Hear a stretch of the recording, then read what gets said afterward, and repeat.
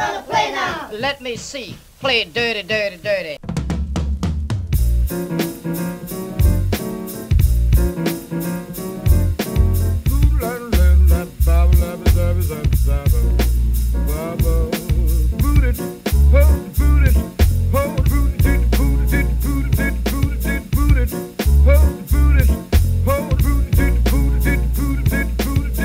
I've been doing this since '05. Over here breaking my back, just trying to survive with the part-time jobs. No 9 to 5. If I said I had skills for that, I'd be lying. I can tell you about my whole work history and how none of that ever really worked out for me. So I'ma keep doing this music shit. After I'm gone through this, I'll still exist. Every time I'm in a session, I love it. And if I didn't, I wouldn't want to be seen with it in public.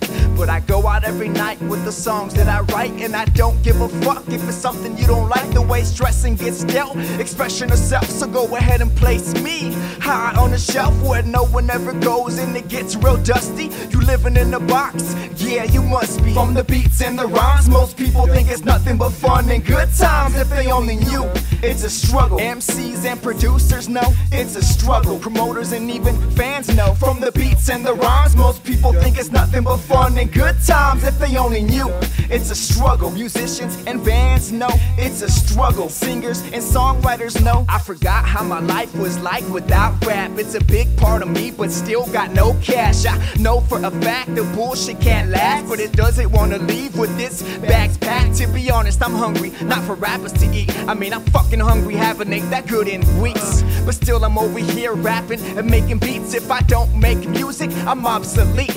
I guess I'm just trying to prove something to myself, cause I never liked working for anyone else. So I'ma do this and make the most of my time with art, music, beat shows, and these rhymes. So tell me who will listen up like they care to this guy spitting shit, living in Montclair. I put my voice in between them kicks and snares and wear my heart on my sleeves to show you my ass bare. From the beats and the rhymes, most people think it's nothing but fun and good times. If they only knew, it's a struggle. Rap writers and graphic designers know it's a struggle. B-boys and beatboxers know. From the beats and the rhymes, most people think it's nothing but fun and good times. If they only knew, it's a struggle. DJs and the sound man know it's a struggle. Managers and record labels know.